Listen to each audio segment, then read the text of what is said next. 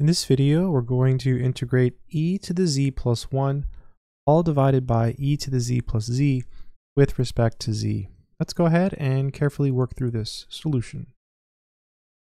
I'm going to start by writing down the problem again. So we have the integral of e to the z plus 1, all divided by e to the z plus z,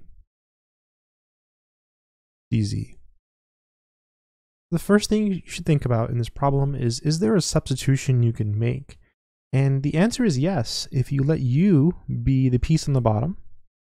So if we set u equal to e to the z plus z, good things happen. Let's see, let's differentiate both sides of this equation. On the left-hand side, we'll get du.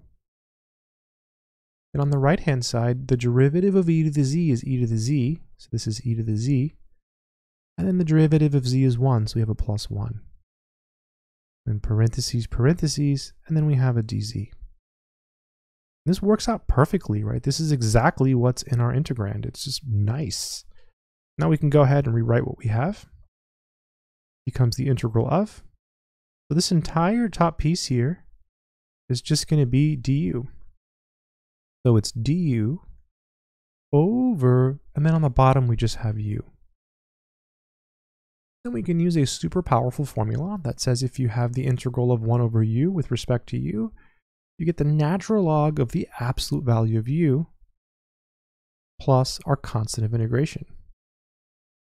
U is equal to e to the z plus z. So in the next step, we can replace our u with e to the z plus z. So this is the natural log, the absolute value of e to the z plus z.